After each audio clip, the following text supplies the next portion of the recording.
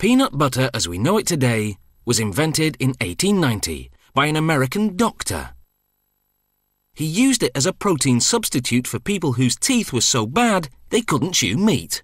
Nice. The best peanuts for making peanut butter are runner peanuts because they're uniform and roast more evenly than peanuts that vary in size.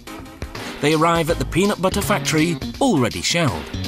To make a 500-gram jar of peanut butter, it takes 565 grams.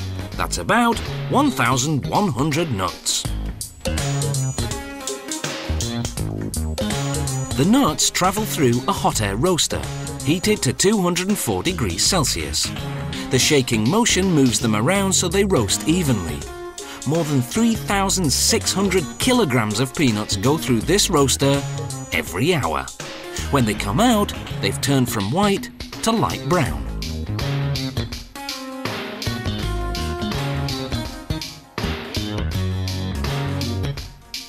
Next, they're fast-cooled at room temperature, using suction fans that circulate air quickly.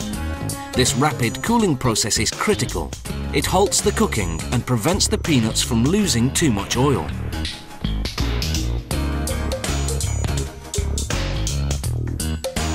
Next, the peanuts go through a machine called the blancher. It removes the outer skins by rubbing them between rubber belts. Then it splits the kernels and removes the heart of the peanut, which has a slightly bitter taste. But what's discarded doesn't go to waste. The skins go to farmers for pig feed, and the hearts go into bird feed.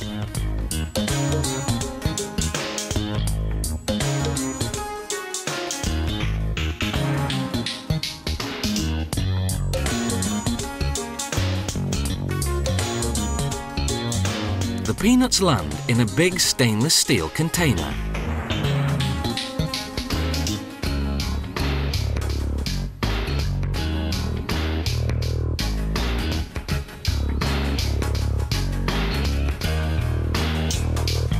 From there, they drop down into the grinder to be ground into a paste.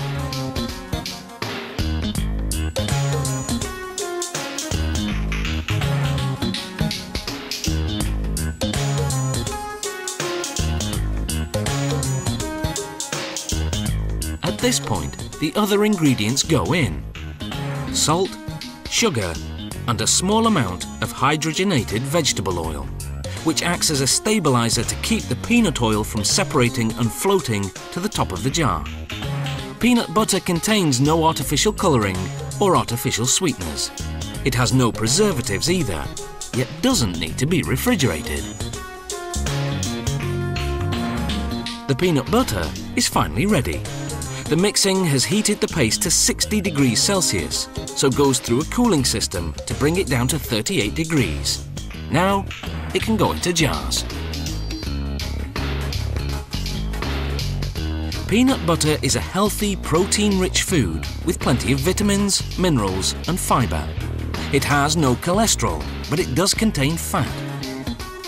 The good news is that more than 80% of that fat is unsaturated. In other words, good fat that may actually help lower certain cholesterol levels in the blood. The bad news is that the rest of the fat content is trans fat, or bad fat.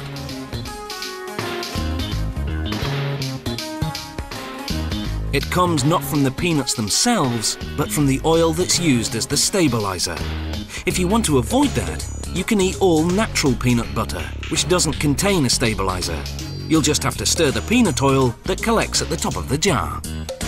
Once the jars are filled with peanut butter, they go through the capping machine. The caps have an aluminium seal inside.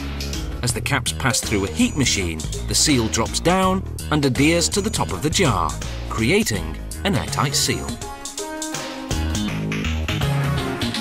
A machine prints the production date and expiration date. Those unopened jars of peanut butter will stay fresh for one whole year, though with kids around, it usually lasts for just a week.